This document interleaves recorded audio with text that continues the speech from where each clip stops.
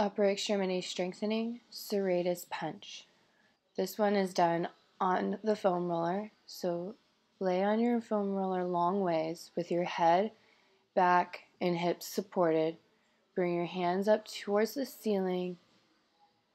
Then reach up towards the ceiling, keeping your elbows straight, letting the shoulder blades glide up your back. And then squeeze your shoulder blades down and back, then repeat. This motion is just to be done through the shoulder blades.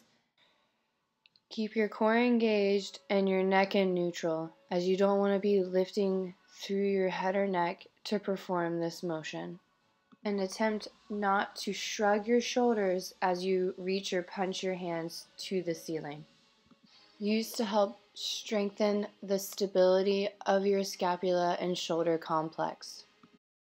Perform per the instructions of your physical therapist